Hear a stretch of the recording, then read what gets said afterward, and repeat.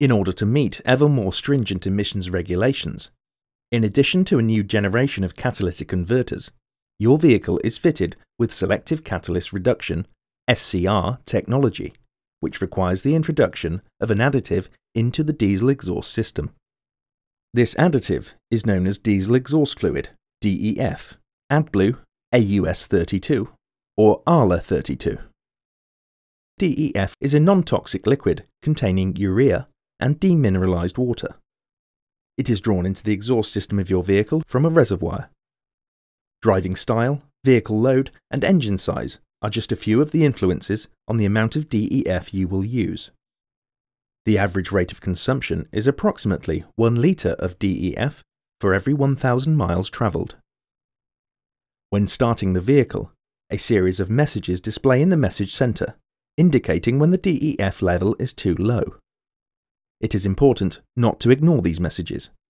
Book your vehicle into your local retailer as soon as possible to allow them to refill the DEF reservoir. If you can't get to your retailer before running out of DEF, you can top up the reservoir yourself. To do this, you will need 2 standard-sized, non-drip refill bottles. Each bottle contains 1.89 litres of DEF. Before adding any fluid, make sure the bottles display the specification ISO 22241-1. The DEF filler is located in the luggage compartment, beneath the spare wheel and toolkit. To top up the DEF reservoir, remove the reservoir cap by turning it counterclockwise. Remove the cap and replace the refill bottle over the DEF reservoir filler aperture. Turn the bottle clockwise until it locks into position. Press the base of the bottle until all of the fluid has drained into the DEF reservoir. Turn the bottle counterclockwise and remove.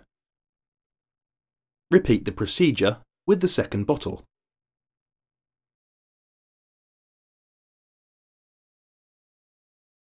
Replace the DEF reservoir cap, turning it clockwise until a click is heard.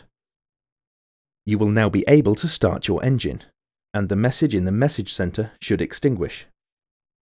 It's important to remember, however, that you've only topped the DEF reservoir up. You will need to book your vehicle into an approved retailer for a full system refill. Once the liquid has been increased or refilled, it can take up to an hour for the vehicle to register this.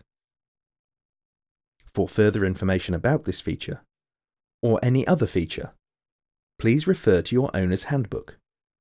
For help or assistance, please contact your Jaguar Land Rover retailer, who will be more than happy to assist you.